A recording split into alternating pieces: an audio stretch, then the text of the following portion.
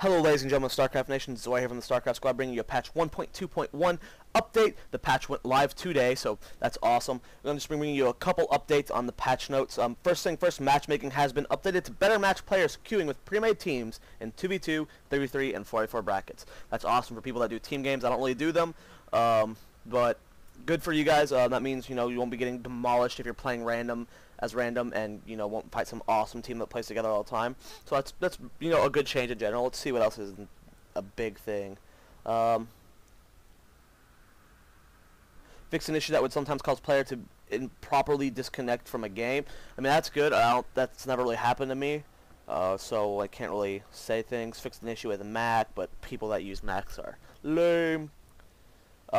Fix an issue with foliage that would die and become visible through the fog of war when a player spawned as Zerg.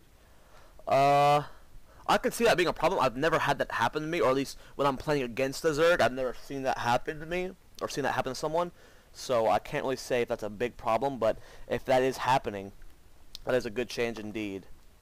Then they did some StarCraft 2 editor things, but those aren't really, those are okay, I guess. We'll just run through them real quick. Fix an issue where copy and pasted units were not set to the correct height in game.